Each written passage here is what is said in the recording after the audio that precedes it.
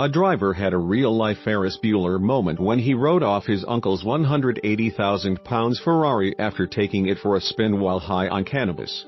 Naeem Patel, 28, of Bolton, Greater Manchester, crashed the Ferrari 458 Spider, which has top speeds of around 199 miles per hour, the day after he had borrowed it from his uncle to attend a social event.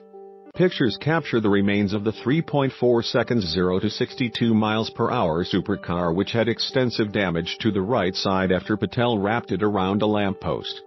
Police say the driver lost control along Beaumont Road near to the Britannia Hotel in Bolton just before 2 p.m. on November 25 last year. A roadside swab confirmed Patel had been using cannabis, which he admitted he smoked to relax him, a court heard. Prosecuting. Beth Pilling said the vehicle had suffered extensive damage along one side. A group of men was standing nearby and, when approached by officers, Patel immediately identified himself as the driver. The officers noticed he smelled slightly of cannabis and his eyes were bloodshot, said Ms. Pilling.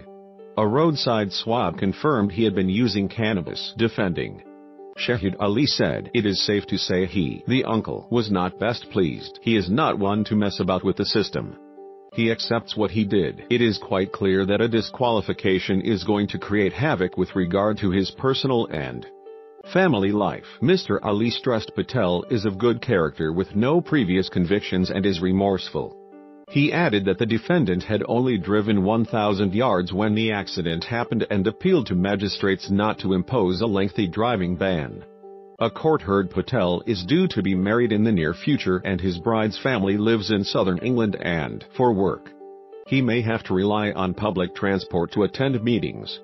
Magistrates fined Patel £400 and banned him from driving for 12 months. He was also ordered to pay £85 towards prosecution costs and a £40 victim surcharge. Ferris Bueller's Day Off is a cult 1980s American teen movie starring Matthew Broderick, who decides to bunk off school and have a day of fun around Chicago. Broderick, a high school slacker, drives around the city in a Ferrari 250 GT Spider belonging to the father of his best friend Cameron.